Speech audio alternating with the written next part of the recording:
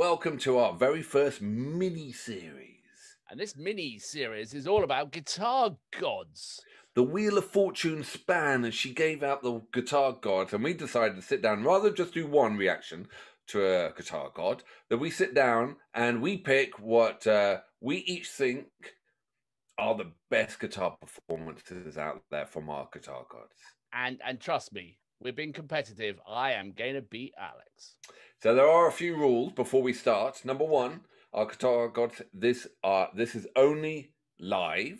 Second of all, it is judged on the performance, the live performance of the guitar god. And lastly, no comfortably numb from the Pulse tour, because we've already reviewed that. And, you know, it was amazing. So that was the only track that we didn't put in there. So hang around. You probably, there might be some guitarists you've never heard of. So stay and watch them all, because you might learn something new. Probably not from us, though. Nah. See you in part one. Part one.